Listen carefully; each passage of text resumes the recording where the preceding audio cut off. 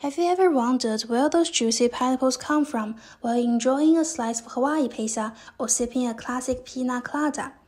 Let's try pineapple farming. But keep in mind that the juvenile period of pineapple can last around 2 years, and the weather changes cause varying flowering times. This can disrupt your harvest schedule and require extra labor for smaller fruits at lower prices. To solve this issue, you seek my expertise as an agricultural scientist.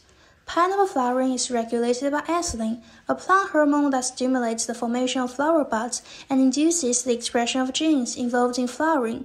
By removing the ethylene production gene using gene editing, the timing of flowering can be delayed or controlled, resulting in more synchronized flowering and a predictable harvest schedule.